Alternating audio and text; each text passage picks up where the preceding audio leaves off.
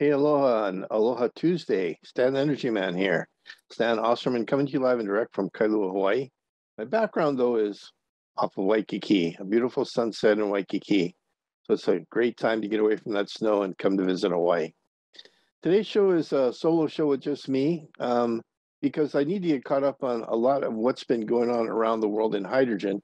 But I wanted to start off by talking a little bit about, what's going on in Europe with everything in Ukraine and a little bit of the energy implications there. So I've got some notes from my friend Dan Goen, and I've taken a couple of his, and I'm just going to comment on a few of them. Number one, when the U.S. started to impose sanctions on Russia for sitting next to Ukraine and try to keep them from invading, we basically applied sanctions, except for one major sanction that just went into effect this week with great pressure, I think, from the American community, which was to stop buying oil from Russia. Russia, its main export is oil. It produces around 8% of the world's oil, and it sells mostly to Europe, but it also sells oil and natural gas to the European Union and the US and a couple other countries to boot.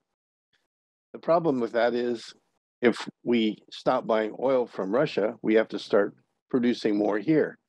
And the problem is that the shale oil and the pipeline, the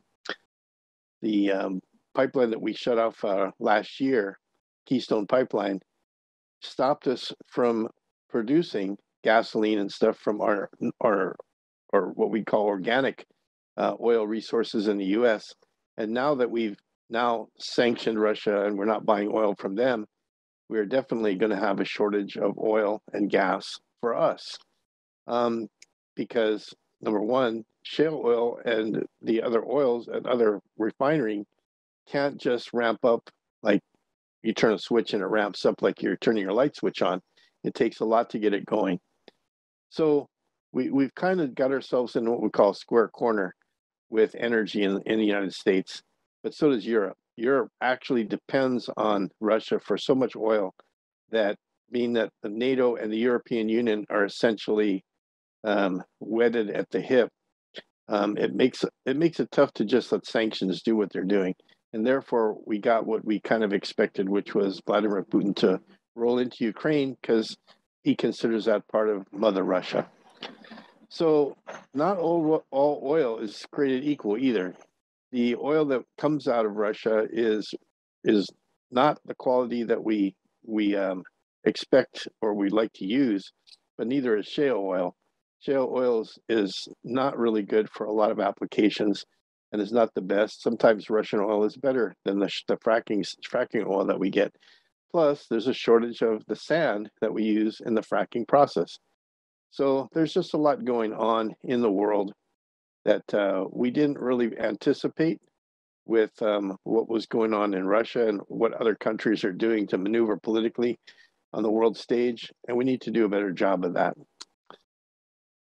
So anyway, one little fact that I think most people don't realize is that OPEC, which is about a dozen different countries, mostly Saudi Arabia, Venezuela, and Iran, control about 4/5 of all of the oil produced and all the reserves that we have in the world of oil and natural gas. And just those three countries, Iran, Saudi Arabia, and Venezuela, control about 80% of that 4/5. So, they're a big player here, and we've managed to tick off Saudi Arabia, Iran, and Venezuela, all three of them. So good luck trying to get more oil from them. On the good news side, the Department of Energy announced a couple months ago that they're putting out what we call a RFI, request for information, on a couple of key topics that have to do with hydrogen. So we're leading into the hydrogen news from around the world. We're starting off with something called energy hubs. The Department of Energy has just extended the deadline. It was originally March 8th, but they've just extended the deadline to the Hydrogen Hubs Implementation Strategy RFI. It's going to be extended to March 21st of this year by 2 in the afternoon Pacific time. And it basically allows states or regions to put together a conglomerate to tell the federal government how they would use federal money to help implement hydrogen energy into their infrastructure and their economy to help the transportation sector and to help the grid. Another bundle of money that's part of the same law, actually, is a response to the Clean Hydrogen Manufacture and Recycling and Electrolysis RFI. It's still open until March 29th, and it's kind of a sister application to go with that that other hydrogen RFI that the Department of Energy put out. Another just tidbit here is something I picked up from the internet. Hydrogen generation could become a $1 trillion a year market, according to Goldman Sachs. Now, that's really important because I don't think people understand that the world and the energy sector is really moving out big time worldwide, from Australia to Europe to Asia, in hydrogen. And if we don't wake up to that, we're going to be behind the power curve. The US is already behind the power curve, and it's actually this hydrogen hub system that's being put out there by the Department of Energy is one of the best things that the Biden administration has ever done. And I don't think he even mentioned it in his State of the Union address. So we've got some stories here from Keith Malone, my friend in California. Just a couple stories from the California Fuel Cell Partnerships. Speaking of hydrogen hubs, there's a memorandum of understanding between Colorado, Wyoming, Utah, and New Mexico, and they're putting together a proposal for a hydrogen hub in that region. Colorado, the headline says, Colorado joins 3 other Rocky Mountain states to push for a regional hydrogen hub. And out of Santa Fe, New Mexico, the governor, Michelle Lujan Grisham, on Thursday joined governors of Colorado, Utah, and Wyoming in announcing that they will be competing jointly for a portion of the $8 billion allocated by the Department of Energy in the Infrastructure Investment and Jobs Act for the development of regional clean hydrogen hubs. These states are uniquely situated to become a clean hydrogen hub, given the presence of high-quality wind, solar, biomass, natural gas, and other natural energy resources. So that's the main part of the story, but I have to ask the questions. How many airlines, international airlines, get refueled in those states? Not as many as that come through Hawaii. So I'll start the question now. Why isn't Hawaii being considered an energy hub? And to show this isn't a surprise, in the end of January, I asked Andy Marsh, the head of Plug Power, if he thought Hawaii would be a good hydrogen hub. And he advised me that he's already talking to our congressional delegation about becoming a hydrogen hub. So we're going to spend a little bit more time talking about that near the end of the program. Some other news from around the world. I reported that Airbus announced that last year it will be selling hydrogen-powered commercial aircraft by 2035. That means they'll be selling them. That means they'll be producing them probably by the end of this decade.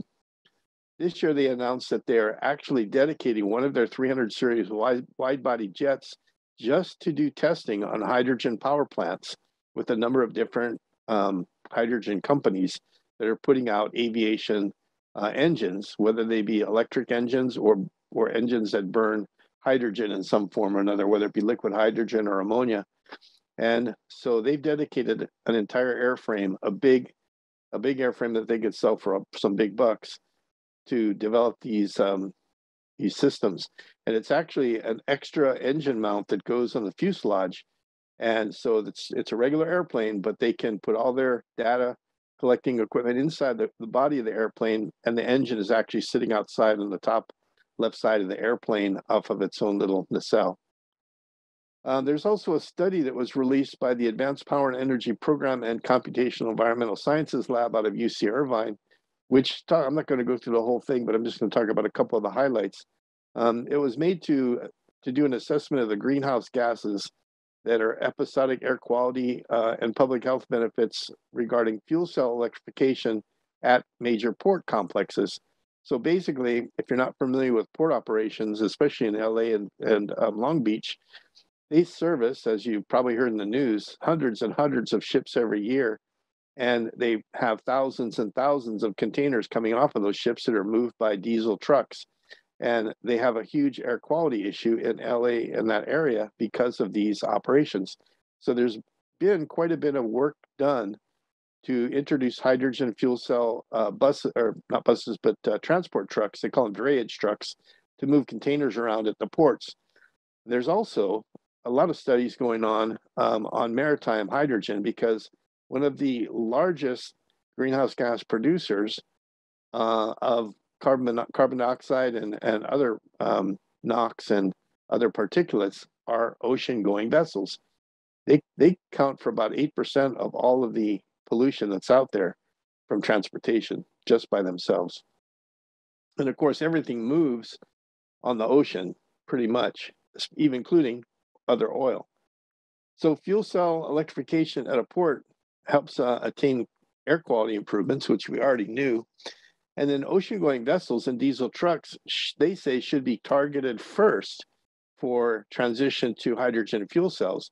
And that makes a lot of sense because, like I say, you could do a lot better efficiency-wise and to clean up the environment if these ocean-going vessels switch to hydrogen power, because they require an awful lot of energy to move those huge ships through the water. Water is not a compressible gas like air is. So it's really tough to get a ship going that's heavyweight through that water. And the trucks, if you try to make electric trucks using batteries and try and haul heavy cargo, you can only go maybe a couple hundred miles before you have to stop and recharge your batteries. So if you put enough batteries on a truck to give it any kind of range, then all of a sudden you can't carry any cargo because you're carrying batteries, and it offsets the cargo that you're allowed to carry on highways. So it's quite a balancing act that we have to do, and that's why this study showed that we need to work on heavy diesel trucks and ocean-going vessels first. That's a priority. Chevron Iwatani announces agreement to build 30 hydrogen filling stations in California.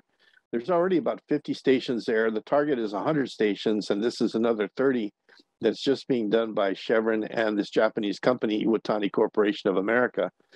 They announced in their agreement to build 30 fueling stations by 2026 in California. And as part of the agreement, Chevron plans to fund the construction of the sites, which are expected to be located at Chevron-branded retail locations across the state, which makes it kind of convenient, whether you need gas or whether you need hydrogen.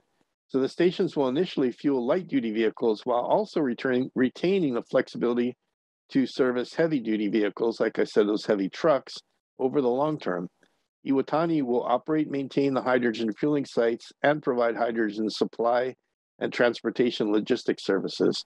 Chevron plans to supply a portion of the fueling sites with excess hydrogen production capacity at its Richmond refinery, and future hydrogen production from its pilot projects in Northern California. There's a bunch of news from the Ohio Fuel Cell Coalition. There is an interview with GenCell, which is an Israeli company that targets remote power applications with ammonia fuel cells. Most people don't realize that ammonia is a really good way to store hydrogen because it's very hydrogen rich. Ammonia can be used also for fertilizer, so it's real popular in agriculture. In fact, it's required in agriculture. But it's also a good way to have a liquid fuel that's really stable and not super cold like liquid hydrogen, with just about a quarter less of the energy by weight, but it gives you an awful lot. So ammonia is used in fuel cells, could spur the energy development of low carbon distributed power generation as hydrogen infrastructure develops. That's like for grids and stuff. So GenCell CEO Rami Reshefs has told Standard & Poor's Global Platts in an interview on February 8th that the Israeli-based company is manufacturing alkaline fuel cells that run on ammonia using a catalyst to strip the hydrogen from the ammonia for off-grid and backup power generation. That's kind of their specialty at GenCell. This approach means customers can tap a ready supply of fuel for low carbon distribution and generation that already competes with diesel on a total cost of ownership basis. Now, that's saying diesel's at $4 something a gallon. I can tell you right now, diesel is going to be way above $4 and something a gallon this year, based on what's going on in the world. So that's telling you that already hydrogen is cheaper without a bunch of subsidies than diesel fuel is with subsidies. The next story comes to us from Money Control, and it's from the Adani Group is in a pact with Ballard, they're a fuel cell manufacturing company, to manufacture hydrogen fuel cells in India. Billionaire Gautam Adani-led Ani Group has signed a non-binding pact with Ballard Power Systems to evaluate the joint venture for investment in commercial production of hydrogen fuel cells for various mobility and industrial applications in India. As per the memorandum of understanding, both parties will examine various options to cooperate, including the potential collaboration for fuel cell manufacturing in India. Adani Enterprises' newly formed arm, the Adani New Industries Limited, ANIL, will be housing the group's green hydrogen initiatives. Our ability to build a world-class green hydrogen value chain will be critical in facilitating the energy transitions. We are excited to be partnering with Ballard, a global leader in the fuel cell technology, to create a share of the fuel cell ecosystem in India. We will be deploying innovative use cases across our hydrogen businesses with fuel cell trucks, mining equipment, marine vessels, off-road vehicles, and critical industrial power, said Vineet S. Jian, director of Adani's New Industrial Limited. Next story is consortium developing flat hydrogen storage solutions for fuel cell vehicles, Flat High Store. This comes from Green Car Congress. BMW AG Robert Bosch from Test Tini Engineering and Hexagon Purus are working together in a research and advanced development of an innovative hydrogen storage system solution for fuel cell passenger vehicles.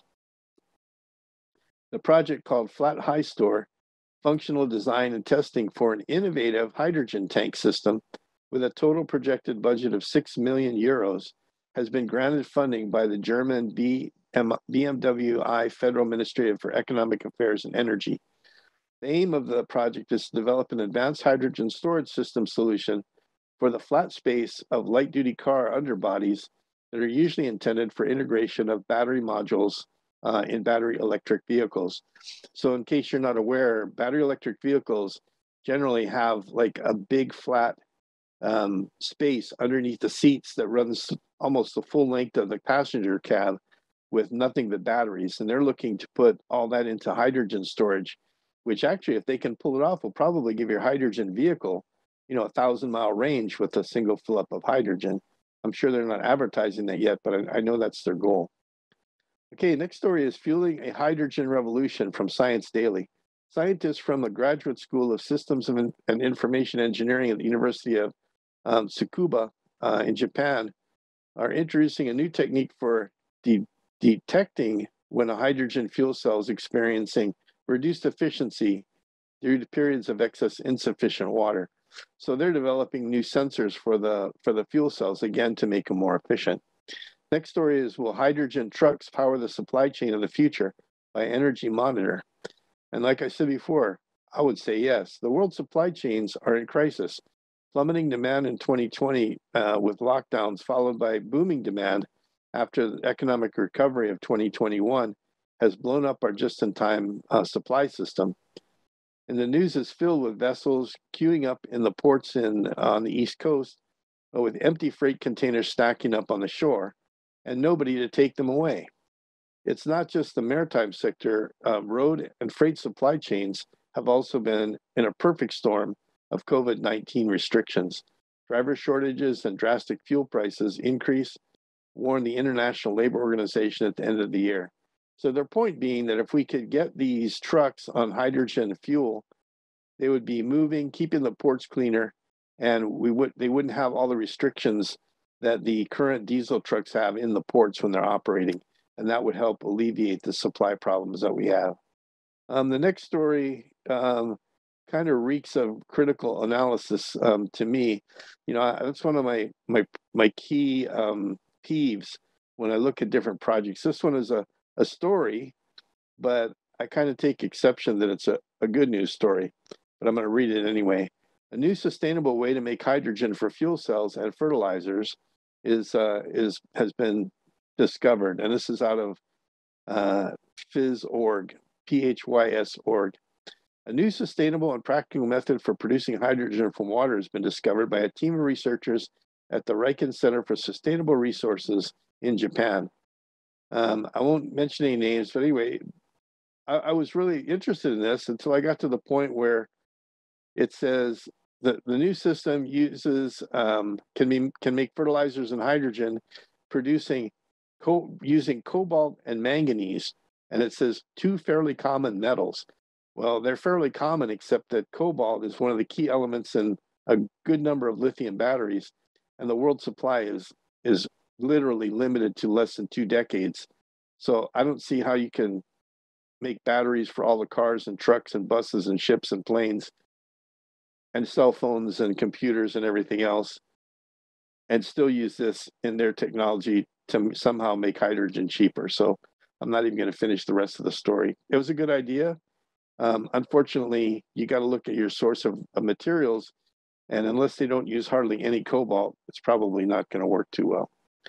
It says light could boost performance of fuel cells, lithium batteries, and other devices. Out of MIT News, engineers from MIT and Kyushu University in Japan have demonstrated for the first time how light can be used to improve the performance of lithium batteries, fuel cells, and other devices.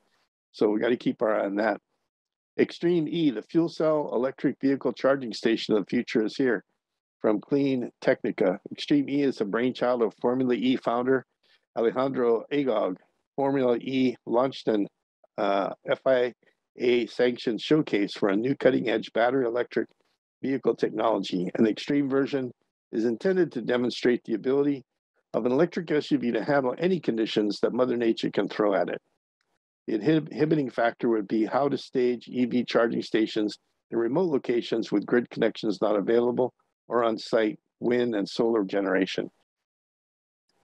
With battery-type energy storage as one option, and the military is among those exploring that avenue. Extreme E went another route and settled on a hydrogen fuel cell, and Clean Technica caught wind of Extreme E's fuel cell energy EV charging venture at the time, and is looking at it for a series they're going to produce in 2021. So back to hydrogen hubs. DOE issued 2 RFIs, as I mentioned earlier, with the law, the law that they're putting out for $9.5 billion total in clean energy. This is from Ohio Fuel Cell Consortium again. U.S. Department of Energy released 2 requests for information to collect feedback from stakeholders to inform the implementation and design of regional hydrogen hubs and electrolysis and clean hydrogen manufacturing and recycling programs across the United States for the Infrastructure Investment and Jobs Act, the IIJA, representing a combined $9.5 billion investment. So the government's got the money, the bills are out there. So what's Hawaii doing? So Hawaii's been a fueling stop for ocean-going transportation for over a century. And Hawaii is in a remarkable position to boost its own economy from an energy importing economy to an energy exporting economy like never before. If our leadership could just get their heads around hydrogen's clean energy potential, like so much the rest of the world is. You can't wait, just like you can't do something tomorrow and expect it to happen instantly.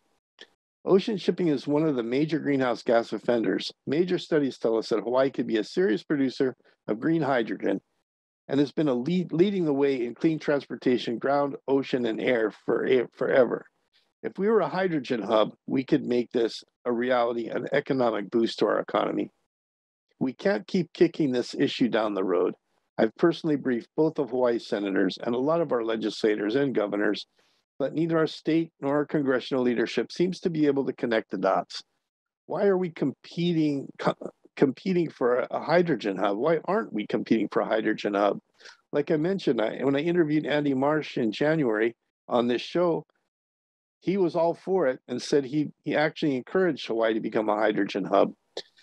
Another thing, one of our very own ThinkTech hosts, Kali'i Akina, and the Grassroots Institute pleaded once again with our federal government to get relief from the Jones Act, which hobbles Hawaii's economy by forcing us to use U.S.-built ships and crews going between U.S. ports. Hawaii buys Russian oil, or at least it did until this week, because of the Jones Act, because it's too expensive to bring in US oil because we have to wait and stage with American-owned ships and crews. But the Jones Act stifles more than importing energy. It also stifles exporting energy, like hydrogen to the mainland. Why do we continue to do this ourselves? Our businesses struggle. Our tourism takes hits from COVID as our costs increase across the board with inflation. Our leaders refuse to look at important issues holding us back economically and socially. Hawaii can make all the green hydrogen we need for our ground transportation, our grid storage, and then supply cargo ships, airliners, and even export hydrogen all that they want.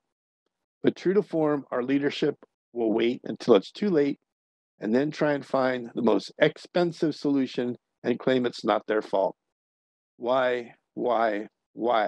It's always been this way in my home state. Please, for goodness sakes, wake up. It's time for Hawaii to get serious about hydrogen. It's time for Hawaii to become a hydrogen hub, and our leadership needs to get on this right now. And that's my point for this week's Stan Energy Man. And I hope that everyone can really understand the kind of difference that not importing all of our energy for transportation and for our electric grid, how much of a huge difference that will make for our state. It will be a game changer you can't even begin to comprehend. The money that we send out of our state and just basically throw away, when that could be jobs in Hawaii, it could be careers for our kids when they come out of college. It's mind-boggling. And yet we keep refusing to do it because we're looking for short-term gains and short-term profits and short-term solutions. And we need to be taking the long-term look, the critical thinking analysis that I keep talking about, and we need to put Hawaii on the map as a hydrogen hub. So please, Governor, please, Legislature, please, Congressional Delegation, let's get going on Hawaii as a hydrogen hub.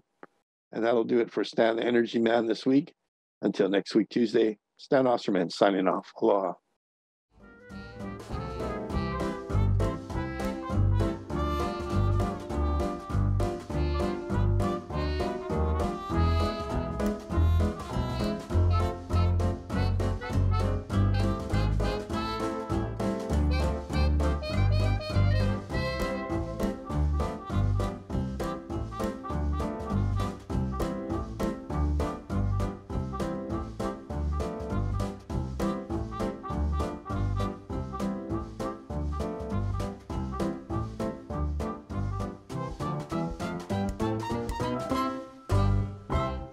Thank you so much for watching ThinkTech Hawaii.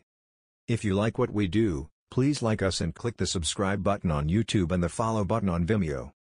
You can also follow us on Facebook, Instagram, Twitter, and LinkedIn, and donate to us at thinktechhawaii.com. Mahalo.